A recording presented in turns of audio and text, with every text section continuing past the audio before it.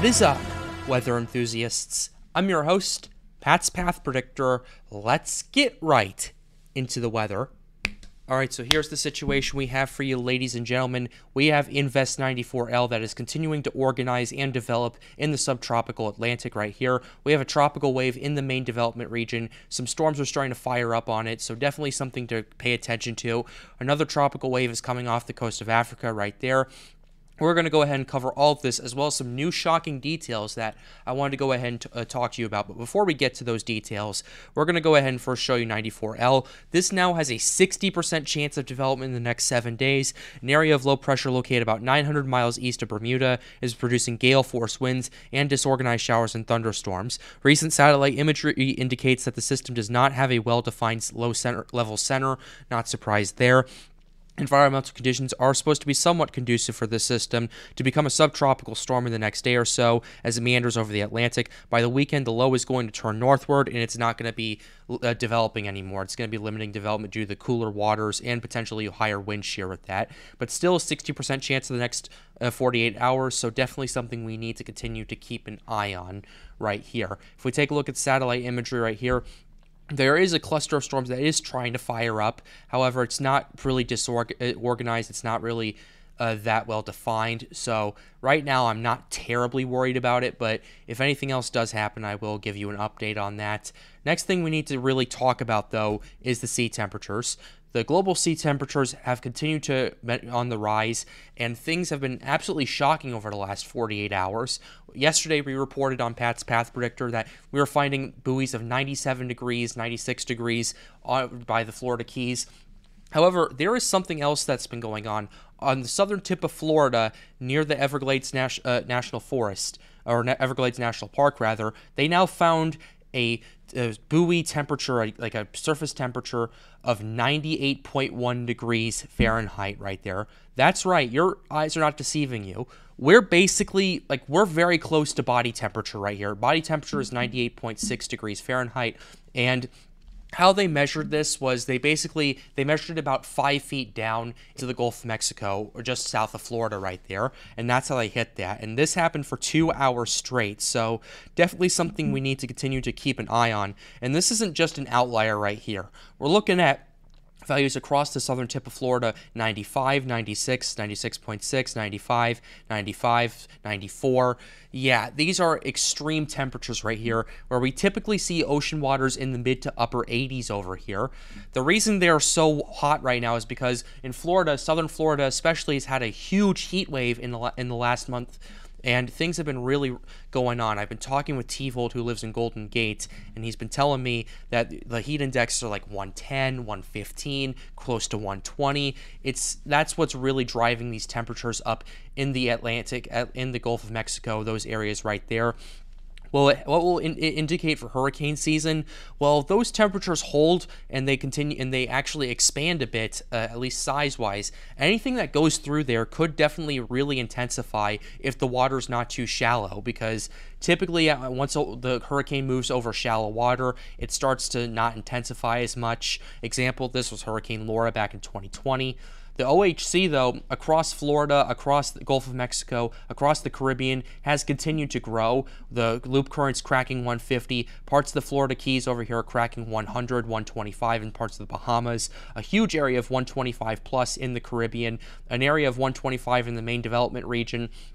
And these 50-plus OHCs have expanded considerably compared to where we were in 2020. This is where we were in 2020. We were seeing a bunch of OHC of 50-plus, like across the MDR, more localized on that, as well as parts of the Atlantic. 2023, boom.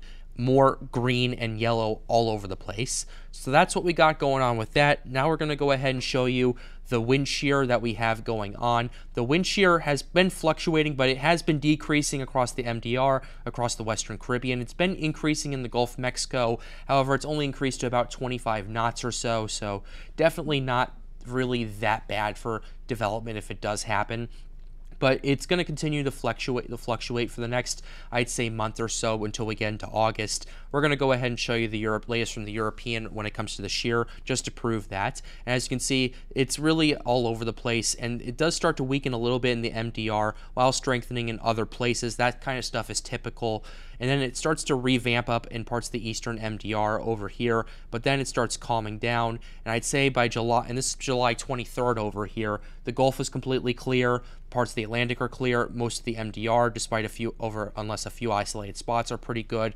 20 knots or less. That's typically what you would want for hurricane development right there. Next thing we're going to go ahead and show you is relative humidity.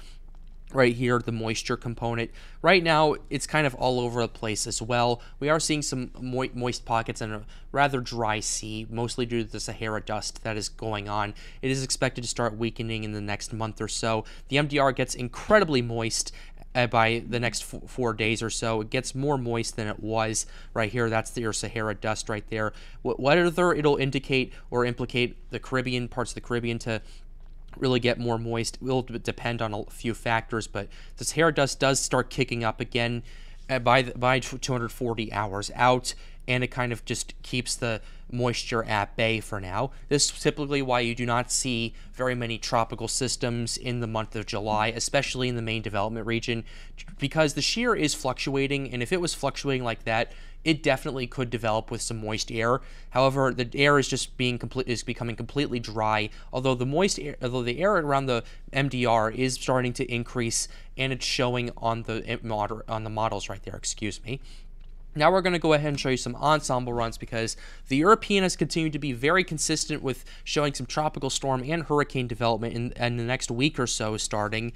But things have really ramped up and things have gotten interesting over the little bit. So this is what we have the latest from the European, about 5 days out or so, or about 4 days out. We start seeing scenarios of some ensemble runs starting to show some potential development in the MDR, and those start to continue to pop up right there as it moves slowly to the west over here. And then some of them start intensifying. A lot of them actually get up to tropical storm and strength, and some of them even get up to hurricane strength. And a couple of models actually have it indicating that it will hit the United States. These two over here are hitting Florida or staying off the coast. The rest of them have it either in the Atlantic, hitting the Lesser Antilles, into the Greater Antilles, which include Puerto Rico, Hispaniola, Cuba, Jamaica, those areas right there. But they're still pretty dispersed out. However, the model run has continued to be quite consistent, and this is for late July, July 25th over here for the European. So definitely something to continue to keep an eye on, and we'll continue to update you as time continues to go on. We'll show you the GFS ensembles as well for comparison. The GFS ensembles show something similar starting to happen about 4 days out. However, this doesn't really indicate that it's going to be as strong as the European is indicating, although there are a couple of outliers in here that do show potential strengthening, including these two right here, about 354 hours, 360 hours out. I'm taking that with a huge grain of salt, considering that is 15 days out and towards July 28th. But still, the GFS is starting to pick up on it. And the GEPS right here, the GPS ensembles right there, do have something starting to pick up. We do have this tropical wave potentially starting to develop, a few scenarios of that. However, as time continues to go on, another tropical wave comes off, and we are starting to have a couple of scenarios of tropical storm to hurricane strength right there by 204 hours out, which is about 8.5 days out. However, compared to the European, there's not nearly as many model ensembles predicting that.